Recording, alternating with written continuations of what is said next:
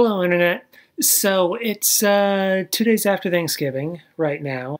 Finally reached the point of the reasonably appropriate time for listening to Christmas music and just the general start of the Christmas season. I'm firmly opposed to starting at any time before Thanksgiving because Thanksgiving is my favorite holiday, and for many reasons.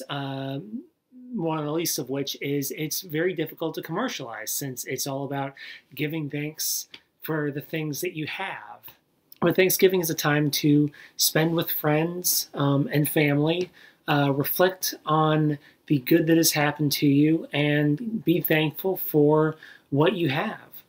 And it's very difficult to commercialize, and I think that's being proved right now by the retailers of America, since they are not trying to commercialize Thanksgiving. They're just skipping it all together and starting Black Friday a few hours early. I'm not a big fan of that at all. Anyway, completely off topic here, reasonably appropriate time for listening to Christmas music. As I said on Tumblr a few days ago, my favorite Christmas song to listen to is The Little Drummer Boy, as recorded by my favorite band, The Echoing Green.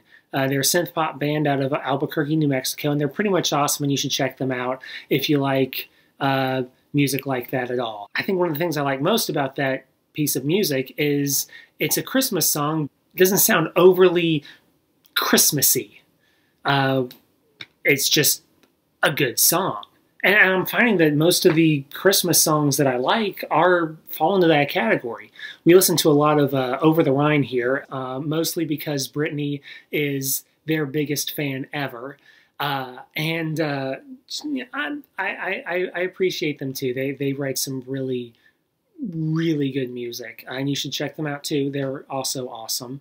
They've had 2 Christmas CDs come out, and the thing about their Christmas CDs is there's a lot of original music on theirs. Usually a Christmas CD has new versions, sometimes updated or redone versions of classic Christmas songs. But Over the Rhine, their first Christmas album had only 7 original songs on it out of the 13 total tracks. I'm not sure what the count is on their second Christmas album. The first one is The Longest Night of the Year, and the second one is Snow Angels, and you should definitely go check them out. You should also check out Relient K's album. I think it's on Spotify as a Reliant Christmas, but I prefer it by its original title, Deck the Halls, Bruise Your Hand. It has a great version of We Wish You a Merry Christmas. It's sort of one of those hybrid original cover songs. In true Relient K fashion, they managed to be both witty and fun-loving and poignantly serious on the same album. And I think it's really well executed. That's what I think of when I think of Christmas music, apart from just the usuals. But I'm curious as to what you guys listen to. So send me a message on Tumblr or leave a note in the comments if you have stooped to the level of getting a Google Plus account. Happy start to the Christmas season. Thanks for watching. I'll see you next week.